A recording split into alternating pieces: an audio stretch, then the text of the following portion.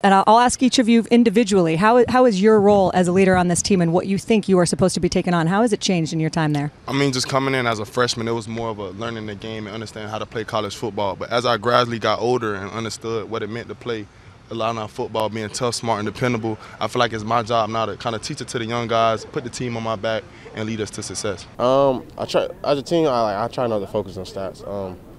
I think it'll come to me as I do my job during the season. As long as I just focus on like what I need to focus on, I think I'll be good.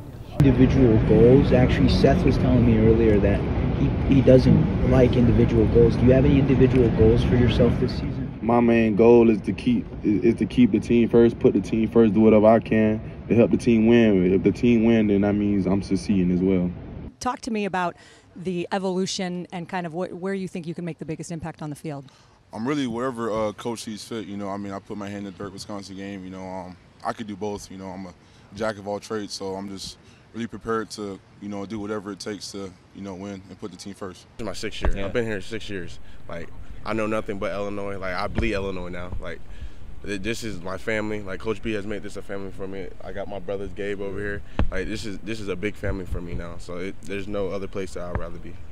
Tell me why Luke Altmyer is going to be a problem for opposing defenses this year. I mean, it's our first time having a starting QB come back for a second year, and I honestly feel like he's been very comfortable, very impressed with how he worked this spring.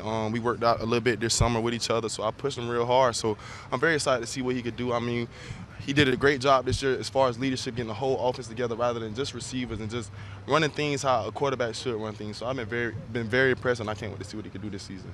About Malik, it's Malik Ellis. He kind of showcased what he could do last year, but we know, from the inside, we know what Malik's capable of. I feel like he'll have we have a wide receiver room full of great players, and I just can't wait to see the young bucks step up and get their chance to shine like I did when I was younger.